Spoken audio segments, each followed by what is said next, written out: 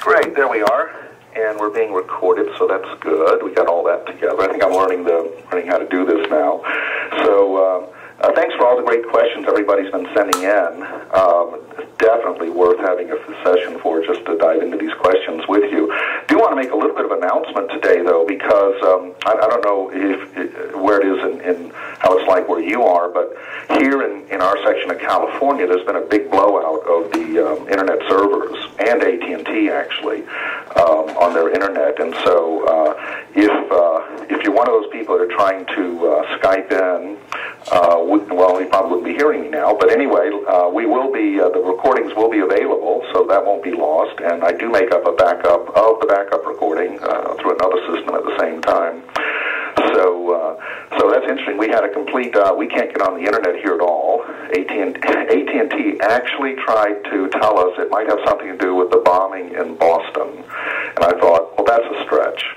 You know, that's a real stretch. Who knows? That's that conspiracy stuff, but we'll see. I think it's they just haven't put much attention into their infrastructure. We've had problems with them all the time anyway.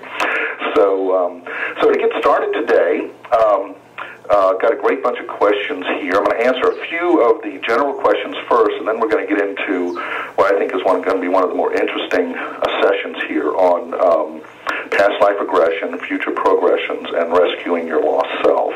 We're going to get into some really good stuff on that today. I have a question here, and this is in the general category, and I have a question here that I've been asked so many times in my life since my near-death experience and when I do private sessions with people. It's a very, very good question sent in by Nathan, and his question is about miscarriages and terminations, what happens, and those kind of things, you know, like abortions and things like that. And people are always asking me out on the road, am I pro-life or pro-choice? And I am pro-life and pro-choice. I believe I believe in life, but I also believe that a woman has got to have the right to have a choice. That's all there is to it. And to answer the question is, miscarriages happen in nature, but in the case of miscarriage, Nathan wants to know, would the couples start a family with the same soul again? Would it boomerang back to the same family? Very possible, but sometimes there wasn't the right connection, and best to let it go, so to speak. I know it's a difficult thing to have this happen to a woman, but sometimes it is for the best, and nature has a way of trying to do self-corrections, even though our minds and emotions may be stuck. The other thing is that affects us in an interesting way is what they call crib deaths, or sudden infant death. As Light explained to me, sudden infant death, and I was actually a baby that had a sudden infant death after I was born. And if you've ever read my story, you can kind of imagine why. I came into a family that was having fist fights almost up to the minute I was being born. But about crib death or sudden infant death is that is, and I tried it, but they resuscitated me and brought me back. But it is something where a child or spirit comes into this and realizes that they can't take it, it isn't the right fit at all. And sometimes when it isn't the right fit at all, you're going to have miscarriages and other things happen, including sudden infant death. And we're very good at retrieving these children now and monitoring them. So you know, imagine how much this has happened in the past before we had technologies. But it's probably the last chance a child has to do is say, I don't want to be here, and then they die. I certainly didn't want to be here when I was born into this family. I thought, oh, this is not going to be good at all, and I tried to bail out, but they pulled me back. So it's very important to understand these things, that sometimes there's a nature, and Gaia and the universe is beyond wisdom. Wisdom as we humans speak, is really a human wisdom we're talking about. Kind of a interesting wisdom, very narrow in its full spectrum. Although, because we try to, especially in the modern science age, we try to look at everything intellectually. And as I've said many times, the universe is beyond intelligence, and that everything that we perceive, from emotions to spirituality to science, is one band in a rainbow. And so if you're just stuck looking at the world through the spiritual lens, you'll see everything purple. If you're just stuck seeing everything from the root chakra, you'll see everything red and emotional. And that's a narrow way to look at the whole universe. But Gaia and the universe is beyond our intelligence, and we are growing to begin to understand that more and more so now than ever before. Now, this question of pro-life or pro-choice, this is a question I've been asked so many times by women in counseling, and because they feel guilty. There's all kinds of emotions. It's a very, very serious thing. And here's what the light has told me, because I never really thought about this until the first woman asked me about it. I had to ask the light about it. The first thing the light teaches is that we do not create life. We do not destroy life. You cannot do that in this universe. It's like destroying energy. You can't destroy it. You are not actually taking a life. What you're doing is changing a path and a pattern through abortion, but you are not technically killing anyone. The spirit will move on to the next right fit for it, and whatever that fit is. Some of us have these negative things we haven't worked out, and some of us are more positive. But the spirit will move on. You do not interrupt. You do not kill anything that way. So don't think of yourself as being in that situation. The other thing to realize is that because there is real no death of energy, and we are definitely energy and an intelligent form of energy as we know it, that includes murders and things like that too. When someone is murdered, they weren't actually killed. Made to go extinct. The sad thing about these murders and things like that is that you have interrupted someone's experience of life. You have interrupted an experience that will have to begin over. And who knows, like the children that were shot at the school and other things, how many of these children, if their life had not been interrupted, would have grown up to be great mothers, great fathers, great brothers, or great scientists, or solve some major problem for the rest of us. And that is the real deep tragedy of these things. And that is sad and serious and regretful, and takes a long time to get over. But in the end, even then, you're not depriving anyone from life. You're depriving them from the experience they began in life. And so this is why I cherish life, and this is why I am pro-life and pro-choice. So, very good question, though. I ask that one so often. Now, next question is from my friend Penkai, and I usually say these names wrong. Excuse me. The question is very interesting, and I'll try to put this in a proper perspective. And this is one of many of Penkai's questions that he sends me. Fascinating. So this one is really, it goes this way. In terms of our future progression and reincarnation, you seem to have mentioned, and I did this in some early work that I did talking about when people ask me about dimensions, third dimension, fifth dimension, and all that sort of thing. I have talked about that a little bit. You mentioned that we are going from a third dimensional consciousness or awareness to a fifth dimensional, and then, but how do we go all the way to the 12th dimension, being the highest, is the question. Well, what I want to kind of remind everybody is that we are thinking, us modern people in the industrialized world are products of the industrial environment. We think industrial. It's always, especially Americans, it's always new, better, bigger, and that is not necessarily the case the way the universe operates in general. It may be how we have operated to get us to a certain level of comfort, a certain level of technology and things like that, but that is not the universal model. And so there are channelers and people that keep talking about all these dimensions and always higher, bigger, better. The thing is, what's interesting about it is that as we evolve, we don't actually go from one dimension to another. We expand our consciousness. I tell people that when I had my near-death experience, the light did not expand my consciousness. But what happened was I was interactive, and I tried to expand my consciousness to understand what the light could tell me and what more it could tell me. It was me expanding my consciousness. I was given no special powers by a near-death experience at all.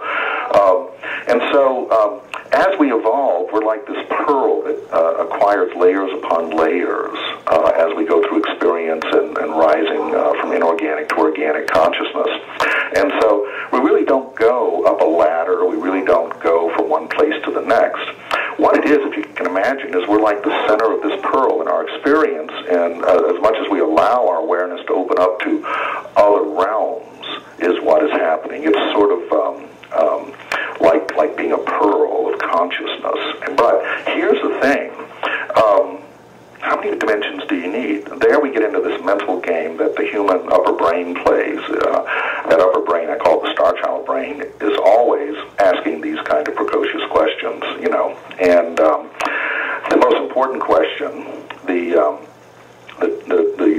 star child brain can ask at this point really is, Mother, how did I get here? We need to deal with that first, you know, and not jump into unending dimensions. I've heard as many, just infinite number of dimensions, and who knows. But my point is that how can you do this if you haven't mastered this level? I see so many people wanting to skip levels, skip grades, and just get this instant gratification of going to nirvana instantly without doing any work, or their life has been full of suffering or whatever, and my life has had a good share of that also. But that doesn't in itself enlighten you. That doesn't in itself mean that you've actually learned anything. So we're here now, and it's time to master this level now. Spending a lot of time and energy on other dimensions that would be unrecognizable if you were actually in that dimension. You wouldn't even recognize this dimension. Would it be a dimension without physics, a dimension without chemistry? Would it be a dimension of what? You know, what would that be? And so the more time you spend in those avenues is interesting. It's mind candy, but it isn't really about mastering this level. And this level that we're at right now, whatever you want to call it, 3D, we're in the fourth. We have 4 dimensions here that we know of for sure. Do you know there's a history to the 5th dimension? And most people in the New Age movement and higher consciousness don't even know there's been a history of the 5th dimension. Oddly enough, it started with the age of Aquarius and certain songs that were written, and some of it actually goes back to Blavatsky and people like that, you know, in the 1800s. But basically, the modern version of it really got started first in show business, actually, then picked up in popular culture by our channelers and things like that. And then there was the group The Fifth Dimension. This all was very big stuff. I mean, it was very cool stuff if you lived back then, and I did. It was very, very cool stuff. But our popular culture, especially American culture, tends to absorb everything and then produce chop suey. And you know, chop suey is not a Chinese dish at all. It's what we made of the Chinese dish.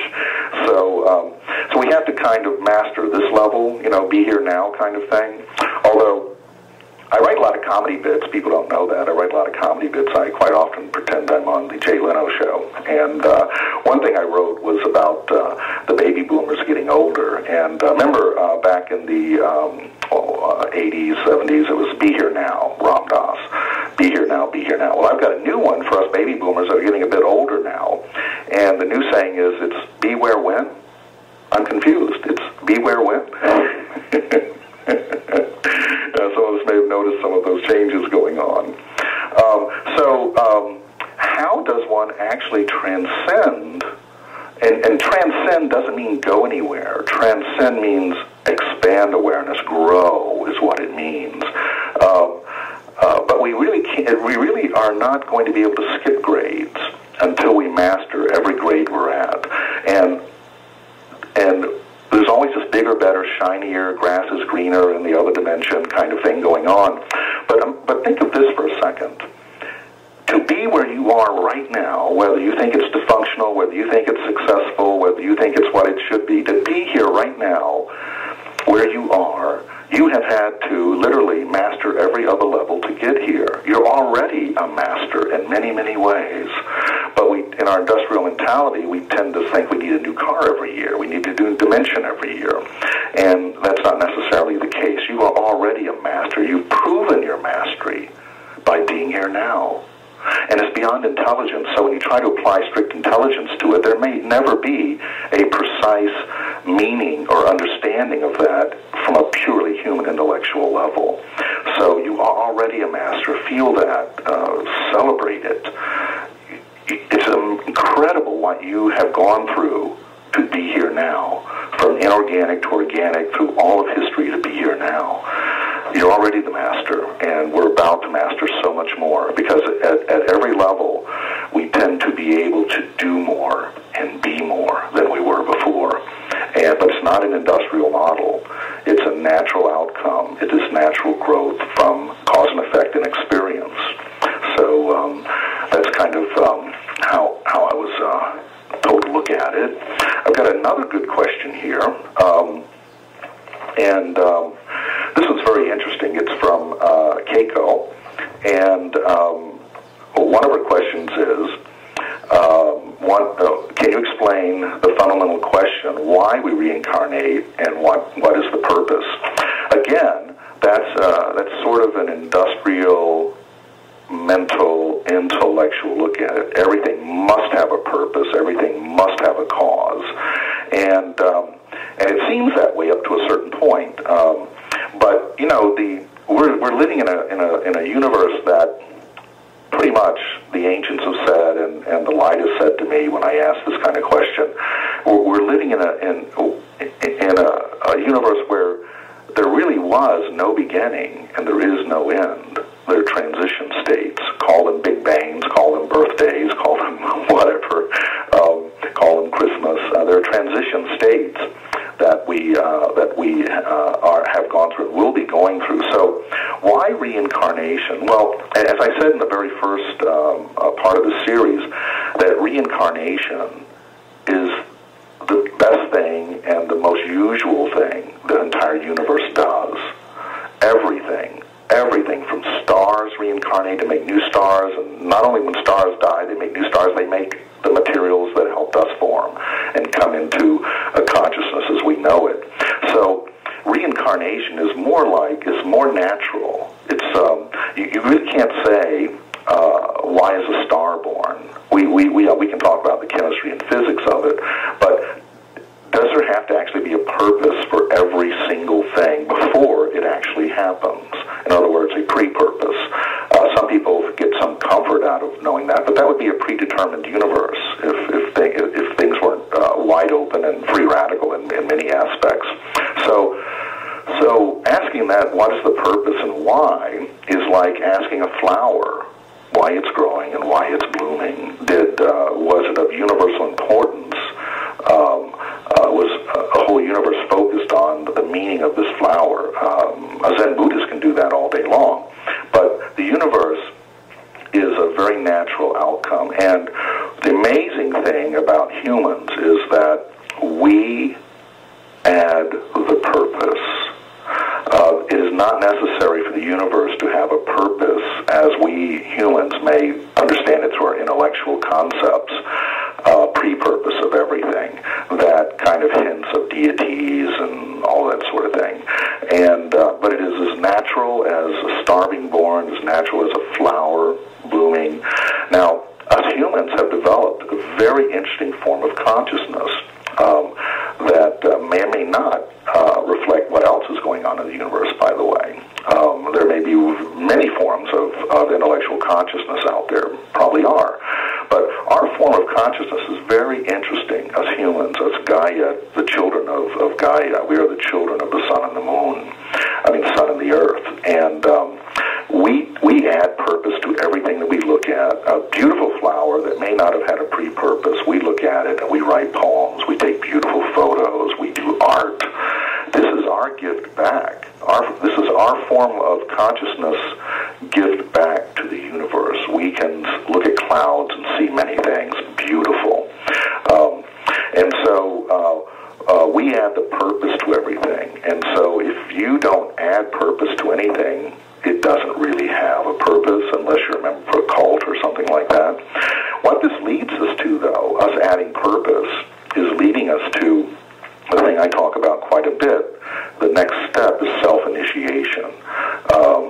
When you realize that you were co-creator of you being here, you were co-creator in the universe being here, you were there through the whole thing, and you were part of it. And we have manifested in this local part of our universe with this form of consciousness, this form of physics and being. And it is beautiful and should be cherished. Our collective intelligence is incredible. And oddly enough, it's taken nearly 8 billion of us to come to this point where we can now have self-initiation. We are so blessed to be here and to be conscious of our evolution and to be able to do more things than we can ever imagine with what's coming and how our consciousness. But if we don't add meaning to anything, then there is no meaning to it.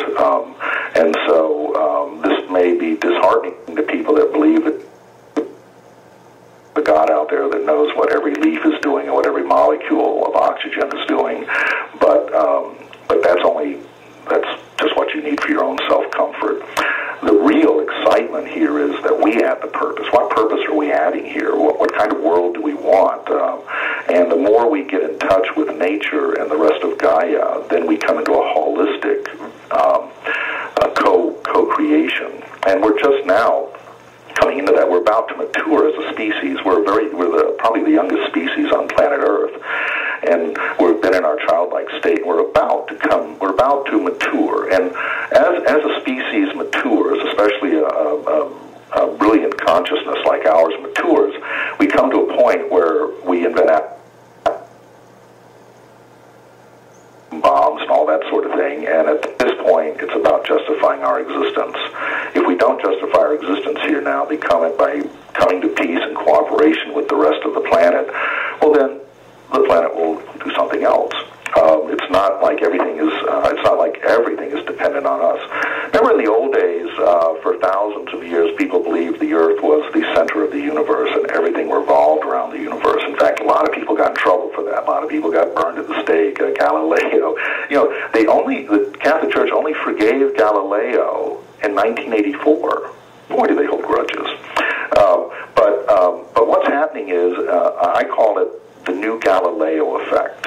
We're having a new Galileo effect now, because it's been proven that the Earth is not the center of the universe, but still, our religions and cosmic conceptions are thousands of years behind in where we have actually come to. And so saying that humans are the center of God's eye is like the old world saying the Earth is the center of the universe. If humans are the absolute center of God's eye, I don't know. Anyway, I hope you get what I'm talking about. But the Galileo effect, as we start realizing that, just as it was a big move to say the Earth is not is not the center of the universe. In fact, there are probably many Earths, not just one. Then why would be the center of a deity's eye at all? So we're coming into that level of recognition now. I call it the Galileo effect, and it's a big stretch for some people, and for others of us, we've been ready for a long time to get into this. So next question. I've only got a couple more, then we'll dive right into this. And I may go over. It's good to find out that I don't have a time constraint here by the company helping us do this. So. Now, a very interesting question here, which leads us into this is beginning to lead us into past lives and all that sort of thing now. Specifically, how can we create our next lives? How much influence do we have? Well, that's very interesting. We have a lot of influence. We have the more conscious you become, the more direct influence you have, and I'll be talking about that in some depth in a little bit. But your bad habits can go with you from life to life, can follow you. Your bad habits about money, health, relationships, all of that can follow you. And I will be getting into this deeply here in a couple of minutes. So we have a tremendous amount of influence over our lives, but only when we become conscious of it. It's like when we become conscious of something, it becomes that much more easy or able to deal with. When you're in the dark, you don't even know what's in the room. You're going to bump your head and hurt yourself a lot and probably have a lot of drama. But you turn on the light and you go, oh, I get it now. And so this is how our opening up to this reincarnation and the near-death subject is helping us to evolve. The related question to this is very interesting. What about people's interests? Can people's interests give an indication about their past lives? Oh, definitely, very, very definitely. Many of you have had experiences like I've had. And this is before I knew about reincarnation, and actually before I had my near-death experience back in the early 70s.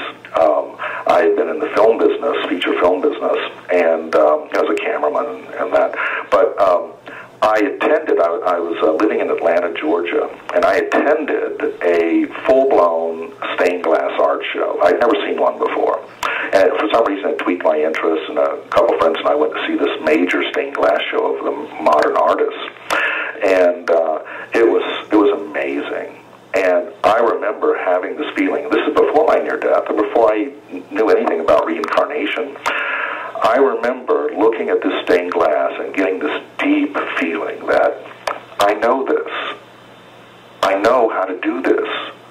And it was like saying, I remember a past life. And now since my near-death experience, I in my past life regressions, I realized that I had indeed been a stained glass artist in Europe and loved it so much. And I knew things about glass that were beyond my knowledge. Things I hadn't even read books on it. It was but I knew things about stained glass that and glass work and lead caming and all of that.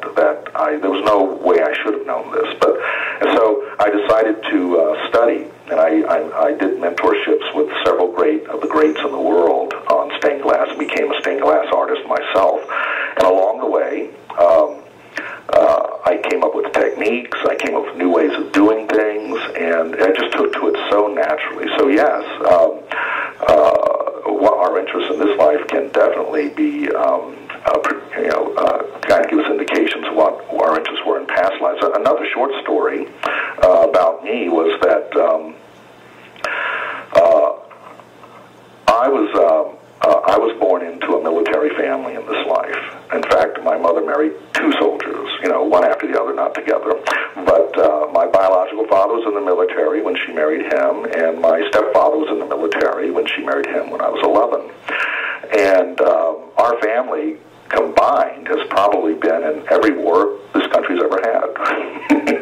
I have nieces and things like that in the wars right now over there. And in fact, pretty much in my family, I'm the only male that hasn't been in the military in this life. Interesting, isn't it?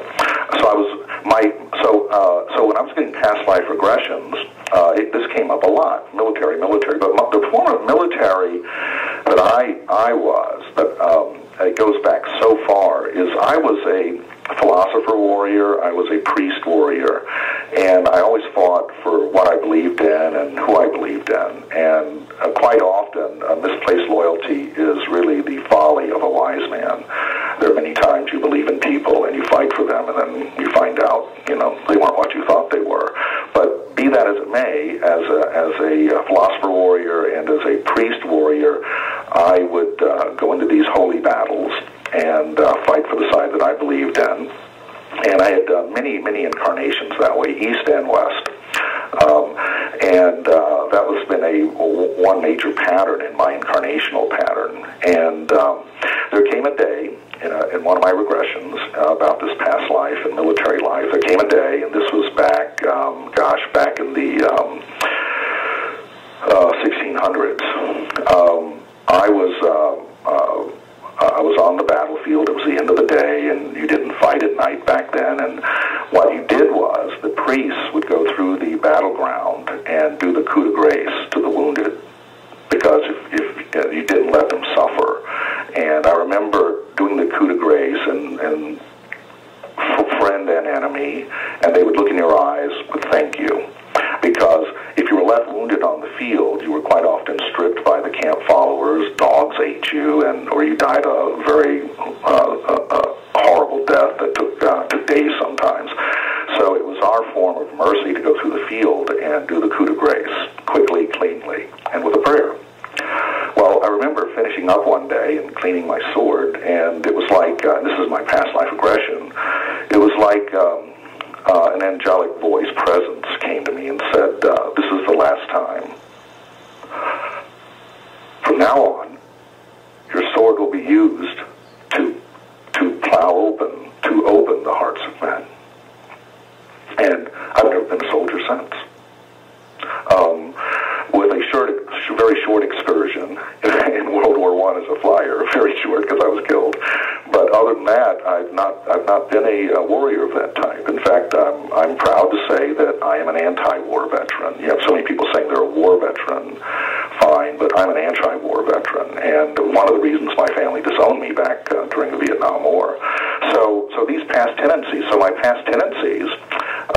I was born into military families. I was raised to be military. I was raised to serve my country at least one term of service, and it was also natural to me. I could blindfold and dismantle guns and all sorts of things as a child. My father would bring them home. He was Green Beret and all that, and probably things you wouldn't do today.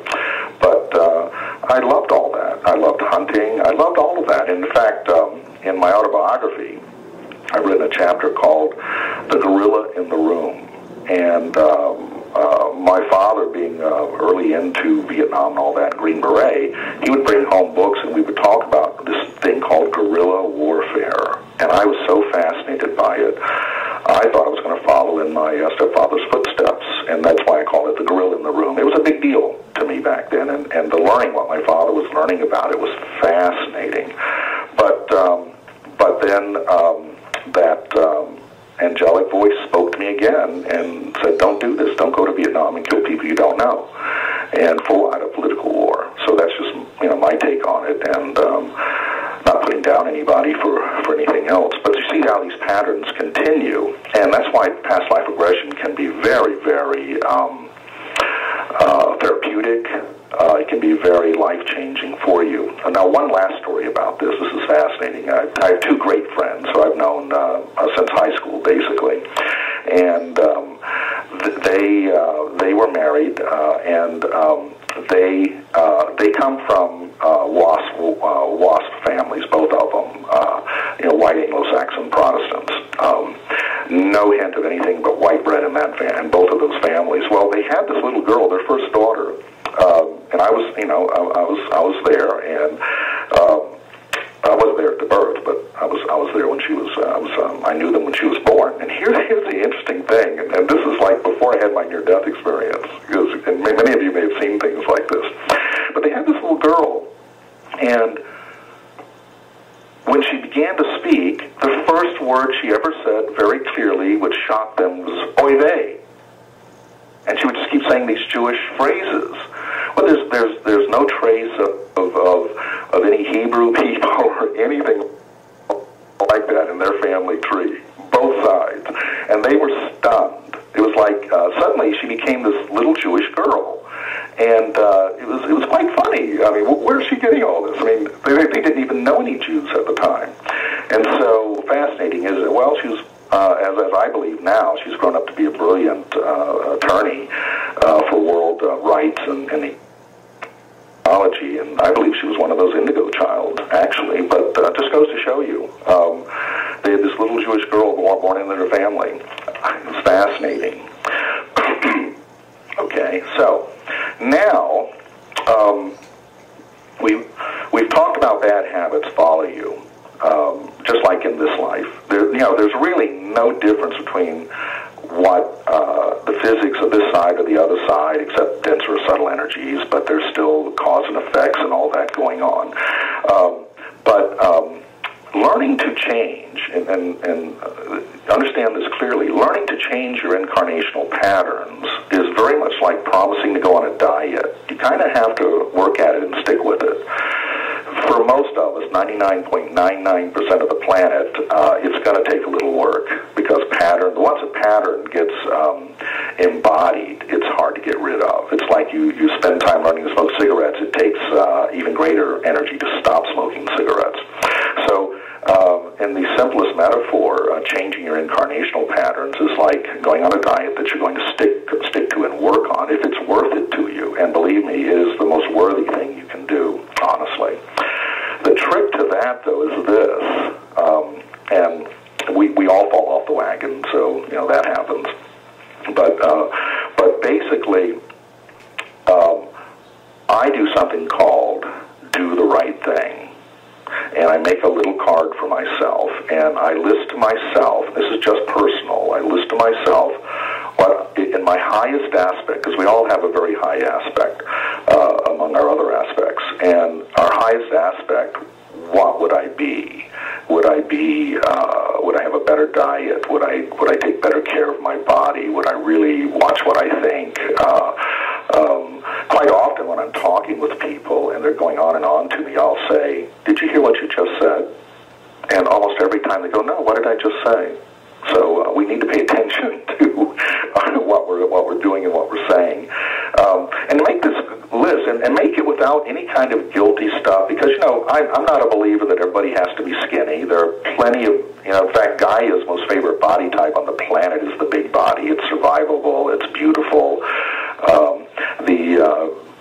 Skinnier bodies take more maintenance, are more fragile. So the number one body type that Gaia puts out for humans is the big body type. So don't get caught up in all this guilt. You've got to be skinny. That's not required. And I've known many big body people that were very healthy, very active, very light on their feet, and very graceful. So, we got to stop buying all this fashion magazine stuff. And the other thing is, don't make your list based on popular peer pressures. I mean, geez, just sit with it, go to your own heart, and think, if I wanted to live in my highest aspect, what would I really be doing? Without a guilt trip or anything. Not everybody's meant to be a vegetarian. Not everybody's meant to, be a hunter, anything like that. But so don't be too judgmental, and just go to the core of things. And once you get a new pattern going, let me tell you, once you get the new pattern going, just like a diet and a new lifestyle, it feels really good. It feels more real than ever before. So it's very important to understand that. Now, moving on here, I want to get into some very specifics now. If you want to change your incarnational pattern, almost the number one thing is forgiveness. Forgiveness is the big one. The big karma is forgiveness. And as I've said in earlier pieces of this, is that forgiveness is not a woo-woo thing. It's a very real thing, a very healing thing. And forgiveness changes your incarnational pattern. But how to forgive and ask for forgiveness when the injured one or the offending party may never even listen to you, hear you, or ever see you again, you've still got to. It's still the most important thing you can do. Even if they never see you again, they won't ever listen to you. They won't hear you at all. It's so important to go into forgiveness. The number one forgiveness, though, that I found, even with myself, because of the way my family was, is that we tend to acquire self-shame for one thing or another. I came from the poor end of town. There were obvious differences, and I was ashamed of my family. My family was quite an embarrassment to me, and made me. And so we all have our personal shame. Many of us, maybe not everybody, but I know most of us do. Something that needs to be forgiven. You need to forgive your shame. Very, very important. You need to forgive your pain, and quite often the remedy to the pain is to not sedate it or try to get away from it. It's to go to your pain and speak with your pain. Ask your pain. The answer is in the pain that you're having, whether it be mental, emotional, or biological. And so forgive yourself first for offending others, injuring others, or for whatever. You know, we all make mistakes. We all have done things at different points of life. And then here's a very important thing to do. And always do this in kind of privacy.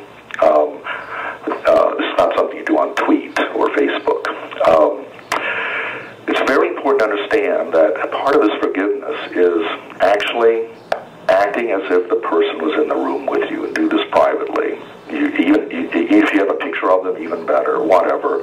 But speak out loud. This has to be done, spoken out loud with vibration. And what you can do is call this person into your presence, their image, their vibration, their memory, because memories can be healed also. Many memories need to be healed and can be. So you call this image in, you have a photograph, you have something, you have an object that maybe you fought over or whatever. Put that there and speak to it out loud. Speak to this person as if they're there in the room with you. Speak to it even if they've never wanted to see you again, even if they've been rude to you, even if they've been the worst person in the world to you. Speak to them clearly, because this is primarily, first and foremost, for your well-being, and then the well-being of everyone else. So speak to them as if they're really there, and ask for forgiveness or apologize. And here's what happens. Not only there's a clearing that goes on, but every time you use the photograph or the name, that goes to their vibration. We all have these ACA threads that kahunas talk about. This is sticky stuff. It goes and sticks on them. It sticks in their aura. And they may never even get this message until the day they die and have their life review. But this will be played in their life review. And at that point, I think they'll get it. So remember, you can have these conversations with people before they die, after they die. You can have it with their memory. You can have it with the real person. And even if they're not responsive or listening, this will be, as long as you use their name and know who you're focusing on, this will be played back, because everything that's ever been said about you is recorded in your book of life. Everything you've ever said about somebody else is recorded in their life. This is all very, very cool stuff, like the kahunas talk about, all these ACA threads that we attach to each other, and that can be used. So very important to clear negative karma. We don't have to clear good karma, good cause and effects. There's many things we've done that work out well, and things that we do that work out well. We're only talking clearing out negative karma, things you feel uncomfortable with, things you cannot live with, things that offend you. That is a kind of karma, and karma is just cause and effect. You know, it's just a natural relationship to the universe and to others. We need to clear the negative karma as much as possible. And now, and of course that begins with yourself. Now, the other thing that's very important here is how to prepare for your next life is fascinating. Let me get my note here. Oh, here it is. Okay. This is what's very fascinating. I've done lots of work in this field, many, many years now. I spent a number of years working on myself with a couple of other past life regression therapists to really, kind of find out where I'm coming from, where I've been, and what am I all about? Who am I really? And so I suggest, very, very important, that you learn self-hypnosis or you work with a hypnotherapist that does past life regression. This is one of the best, fastest ways and most therapeutic ways I've ever found. That's why I became a certified clinical hypnotherapist specializing in past life regression. It's very, very important that you go through this. I will be this course and this webinar is moving on to a course that I'm forming, and I will be in the near future. I will be training people to do past life regressions the way the light taught me to do it. I want to show people how to do this. I want you to help other people. Here's what I learned, and I'll go into some detail about the minutia in a minute. The way that I learned, well, once I'd had past life regressions, once I'd gotten in touch, the light kind of put things together and let me see things as a whole, not as separate. And so here's what I would do once I hung up my shingle to start doing this work with people. And that is that I've learned that it's not just a joyride. Just one session isn't going to do it. So when people wanted sessions with me, they had to sign up for 10 sessions. There could be more, but at least 10 sessions. And that's for this reason that the light has taught me. And that is that there are 3 types of regressions that happen. Oddly enough, a true past life memory is not the usual. They're there, but they're not the usual. It's not the predominant type of past life regressions that people can have. There are 3 types, really. There is an actual past life memory that you actually lived. And then there's all the other stuff you picked up along the way that has formed a memory block of its own, that has formed a personality of its own, that is incorporated into you.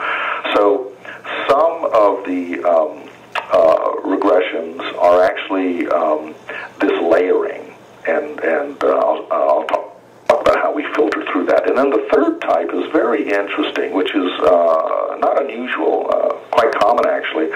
The third type is a symbolic regression, and what I mean by that is that you get hypnotized and you're using the format of a past life regression, and then these stories come up that may not have anything at all to do with a past life. Well, keep going, because this is very valuable stuff. Every once in a while, your subconscious, when you're at that state, you're hypnotized or very relaxed, your subconscious will try to speak to you. Your subconscious is always trying to speak to you. We've been told not to talk to that part of ourselves by most of our religions. The best way to learn about that, I feel, is through the kahunas, my favorite being Serge King. Many of you probably heard me talk about him. So I would recommend his book, Mastering Your Hidden Self, by Serge King. Get to know yourself. We are triune beings. We're what you call subconscious, conscious, superconscious, all of that. We're a triune being, and each one of those has a personality or a vibration that's different than the other. And once you get the 3 in unison, then you're pretty much magical. But so there are 3 types of regressions, and if you practice this, you will learn to recognize them. And why I would have people sign up for 10 sessions is, and I would record every session so they could listen to them, because you get a lot more out of it when you listen to it later, actually. But during the 10 sessions, I would keep notes, and during all of the 10 sessions, what was more important to me than what type of regression this is, was this, and that is the repeated patterns that keep coming up through the 10 sessions on health, wealth, relationships, these sort of things. No matter if it's a symbolic thing happening, no matter if it's an actual past life memory, or if it's just the memory bundles that we carry and have incorporated in us, become part of us. All of that is very, very valuable information. It's all very useful. Don't throw any of it out, because in the end, going through all of this, even if it is all actual past life regressions, it's the patterns within those regressions that are invaluable information for understanding yourself. And I've got many, many stories I could tell about people I've worked with for 15 years doing this. Fascinating stories. But all the information is valuable. And if you think you've lived 10,000 lives or whatever, well, let's see. I delve into that with an open mind. I have one friend of mine who has been to a number of psychic, and I would not recommend psychic regressions, because that's not clear at all. I have one friend that's been to many, many psychics for past life regression, and as it turns out, amazingly, that he's been every famous king there's ever been. From King Tut to King Solomon to right on through the present. Interesting, isn't it? So that's the trouble with psychic regressions. The story has to come from deep within you. It has to come from the well of your life and your life experience. And a good therapist in this field never leads. I've seen books on past life regression, and I see the therapist just leading the client through it. Usually the most I would say is, and what's next? What happens then? Where are you now? I wouldn't tell them to look at anything or do anything, because I think that's coloring it. The story has to be from you. And so that's the three types of regression, of past life regressions that are very beneficial.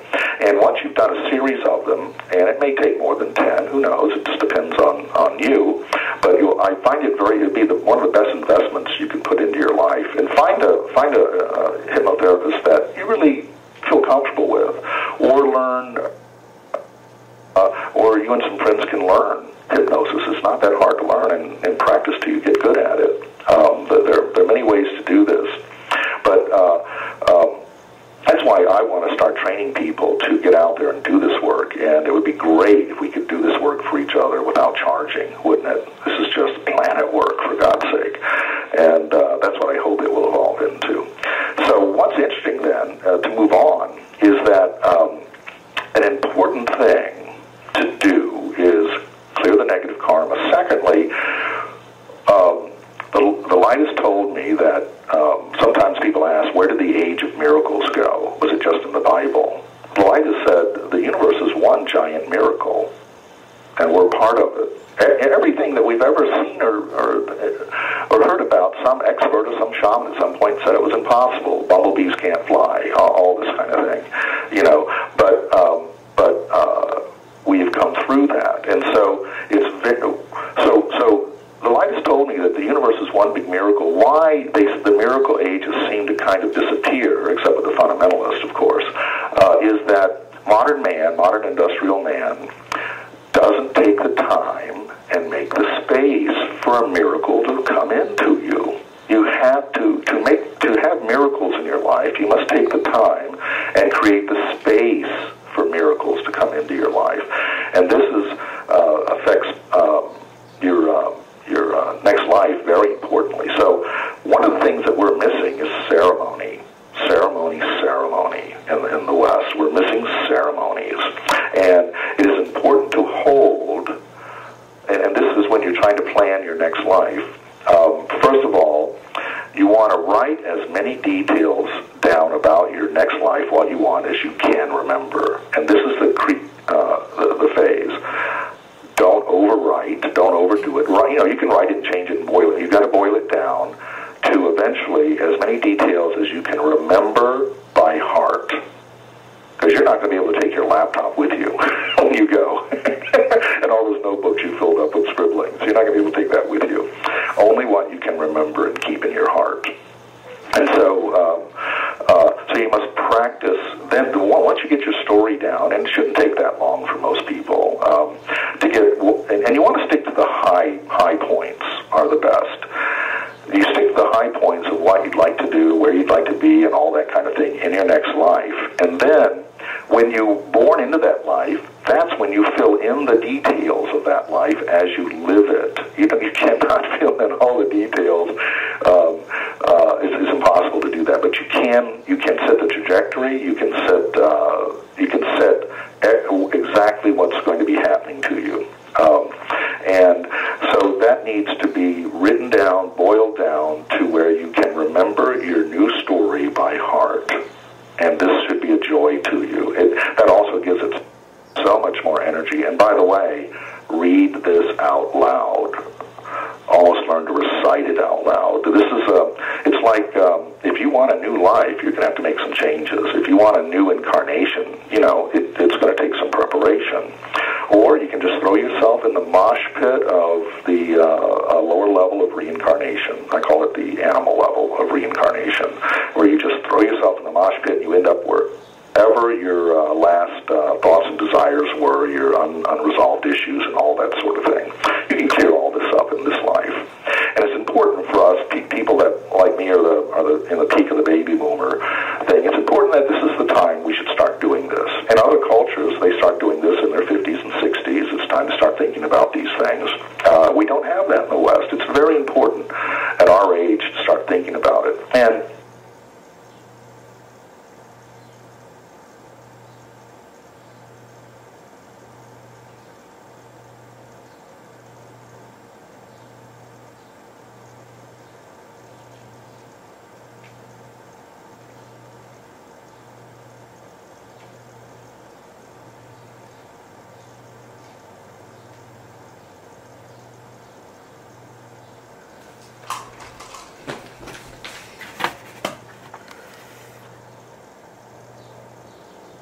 of how that would be. How about having a life that you could co-design, having a life of joy and love? This is totally possible.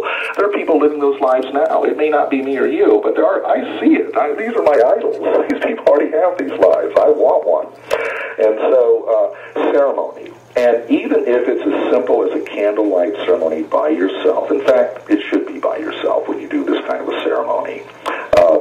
And then, hypnosis again. One of the most unused tools in human consciousness is the practice of hypnosis, and specifically self-hypnosis. Very, very important to, I recommend everybody get into this, and it's not that hard to learn. But self-hypnosis is fascinating because it's going to help you move through this better, it's going to help you remember it better. And then I would also recommend what I call active meditations. Not the meditations where you sit there and you try to blank out and go to zero, and all that's fine for what it does. But an active meditation is where you speak out loud, you drum, and you talk about this next life. You talk about the transition. You make it a part of your life. You make it a part of your vision. You make it a part of your path. Because, aging is a path. It's not an end. We're all born and we age. It's called entropy, and we survive entropy. So aging is a path we're on. It's nothing to be feared. And so very, very important to have active meditations. And active meditations mean that you have emotions, you have drumming, you speak, you talk out loud, and you own it. And the more you do this, it's really going to pay off when the day comes when you make your transition. Because this will be the chant, this will be the thing you hear as you make your transition. It'll be the focus point, it'll be the conduit to your new life. And it sorts out, birds of a feather flock together, water seeks its own level. One of the simple secrets of the entire universe. It works in every kind of energy, including reincarnation. Very, very important to understand.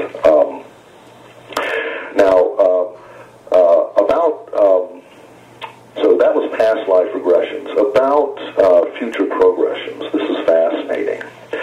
That gets into kind of the fifth session. I was kind of this branches over into kind of the fifth session where we get kind of nebulous about it. But you've heard the term simultaneous reincarnations. A very interesting concept. There's only the eternal moment of now. Great. Yes, and there's so many quantum physicists now looking at both the near-death and the reincarnation from a quantum physics point of view, and it makes a lot of sense at that level, too. Because I was talking about this back in the early 80s, and now it's kind of caught on. But there is really solid stuff here to work with and deal with. And so, about future progressions. I've done many of these. It's fascinating. But what you're doing when you do a future progression without planning a next life, see, planning is the most important part if you're really going to get it. To project out, you will project out into the milieu of ultimate potential. It's quantum physics all over again. I'll give you an example. One man that I was doing past life regressions with, he was just a shoe salesman, and not a genius or anything like that. I've regressed geniuses with very little results, actually. They just can't get out of their heads. But this was an average guy, and at one point, he was interested in doing a future progression. So we did that, and he went into a life that would be the next life after this one. I didn't even tell him what to do. We just did this together. And the life that he popped into supposedly was this next life. And it turns out at that point he was a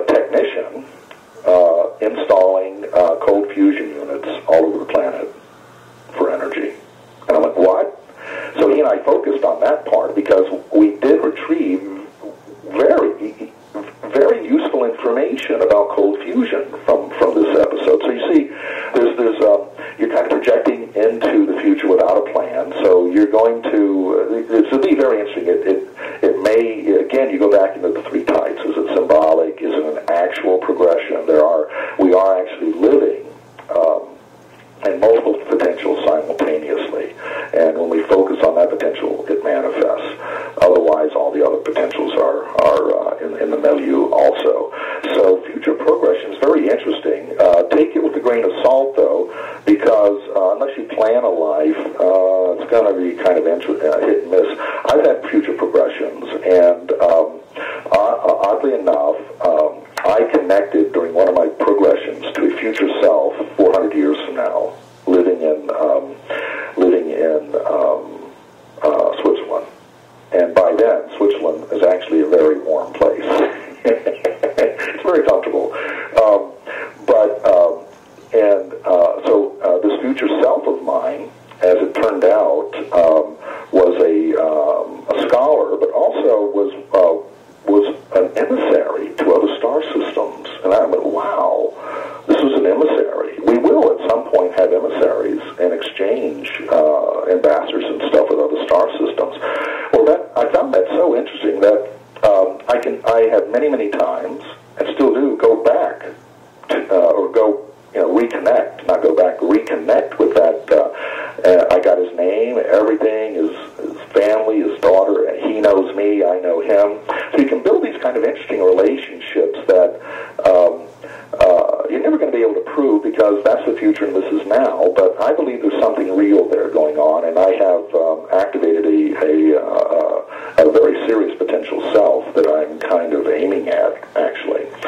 So these are things we can get into extreme details about, but it's almost a case-by-case thing. It isn't like every future progression that you see and experience is actually going to happen. Some may not. It's that quantum physics thing again.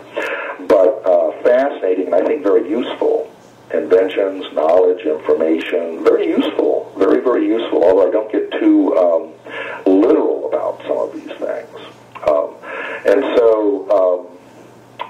One thing I am doing, and I want to help people get into this idea, is how can we prove in the future that reincarnation is real? How can we show up in the next life and prove to people we were that person? Isn't that an interesting mind experiment?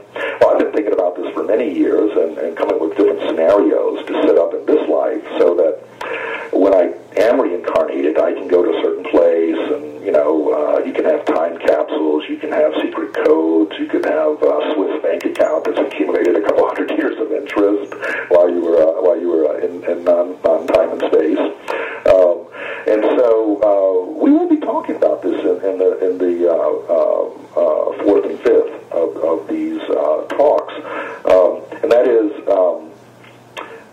can we do something that we can prove and plan for, and of course you're going to have to remember it, and actually prove it to people? I think so. I think, why not? There's a lot of things that we could do where 400 years, 100 years, from now, we could pretty much guarantee certain places are still going to be there and certain things will still be there.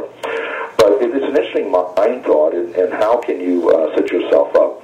When I was a child, I've always been a kind of a poet. When I was a child, I used to write poems to myself, but I was writing them to myself as an adult. I wanted my adult self to someday realize what this child had gone through. I just had this thought. And I wrote a lot of poems, which I put in a little metal box, and a lot of poems to my future self, which was my adult self. And I never wanted my adult self to forget what this child felt, the good, the bad, and the ugly. And that became very precious stuff later on. Very precious stuff. It's sort of what happened when I caught the hippie movement just right. Just perfectly right. And I was one of the early people let your hair grow. My hair got down to my waist. People didn't know men's hair could grow that long. And so I caught that hippie move, and it was quite a great ride. But then disco came in, and all the rednecks and everybody had long hair all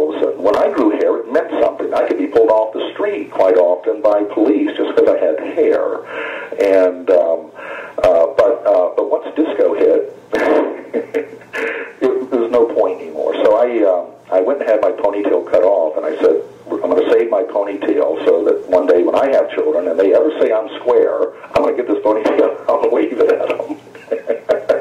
I remember what it's like not to be square. So fascinating how we can have fun with life like that. So with these kind of future lives, we can set up time capsules, we can set up legacies. I really believe Swiss banks are still going to be here for quite a while to come, and other institutions. And so there's a great mind experiment. MIT has started this time-traveling convention they have every year, and they got permission from some of the great libraries to take these non-acid cards. They had an invitation printed on archival paper and everything, and it was and they put them in certain books around the world that if you were a time traveler and you visited the library, you would probably look up one of these books and you would find this invitation to come to MIT on certain dates, every year or whatever, and show up. Well, so far they haven't had one show up yet, but I thought, what a fascinating idea. What would a time traveler be looking for? Where would they go first? I don't think they would just pop into the middle of Fifth Avenue, and go shopping. But so these are kind of interesting mind experiments that I think are multi-life and multi-incarnational experiments. Now, the other thing about incarnation to remember is that with our industrial mentality, we think we've got to be so busy and we've got to do everything now. The old phrase, you only have one life to live. But realize that most of the things you really want to get done in life and in planet work are going to be multi-incarnational. You can't get everything done in one incarnation. You just can't. So don't get uptight about it. Be smart and pick a few things, even one thing that you want to work on consistently in this life to hopefully make a difference. Even one thing, if you're consistent with it, will make a difference. Don't feel like you have to save the whole world and correct all the problems of humanity in one incarnation. That's just a little too much pressure. I know some of my work I now realize after my near death has been multi-incarnational work that I've actually been doing through intent and through heart without even a modern intellectual reckoning of it. These are things I wanted to do. I kept in my heart when I died. And there are certain things I've been working on for several incarnations and getting closer and closer, by the way, doing what I can. So that's, I'm going to wrap it up here in about a minute. So it's very important when you play this tape back, I think you'll get a lot of information out of it. And I look forward to your next questions. So I'd like to read another poem by the ancient poet Mellen. And this one's called The Clear Way. It goes like this. In the super-material universe, where all is God stuff, and God is being busy, being God in every way imaginable, and in every way unimaginable, the dense and subtle light darkness of our gods spin, play as worlds, spirits, realms, and nuclear karma. Remember this, dear one, as you begin to ascend. The darkest darkness created the lightest light of creation, and light in the material universe will always create shadows. Call it karma, cause and effect, degeneration and regeneration. They are equal opposites in co-creation. It is the yin and the yang of things. It is the surrender and the force of will. The balance of infinite order and infinite chaos is the key. Being clear is the way to master the key. Remember this, dear one. Remember this now as ever, and now more than ever. Be clear with all things, and the universe surrenders to you. You, the self-realized, universal shaman. Anyway, it's been a blast, and I look forward to the next one. So thank you all so very much, and may the light of life bless you in all ways and always. Thank you so much.